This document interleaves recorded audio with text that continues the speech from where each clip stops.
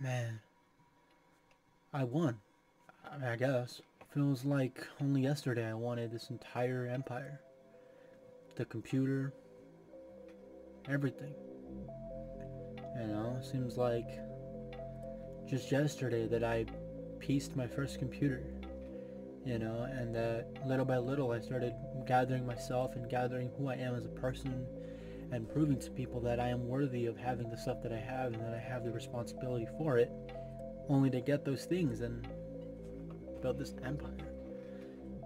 It feels like yesterday that I wanted a computer, I wanted it, I would do anything, I would have given my left nut for one. And here we go.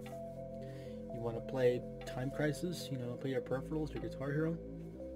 Right there. Want to play your Retron? Go ahead. Modern? Yeah. It's feasible. You want to emulate PS3, Wii, fucking Nintendo Switch? What do you think I had a computer for? Just turn it on, let me know. I'll put in the password for you. You want to play games that maybe you can't even play on this planet. Maybe games that you have to travel to another world for. And you can feasibly do that too.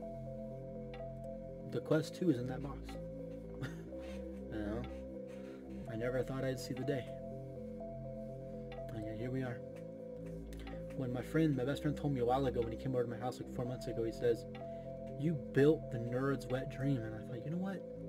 Yeah, I did, didn't I? I did build a nerd's wet dream, didn't I? You're right. You're right. And I guess I win. Life snoozes and it lost.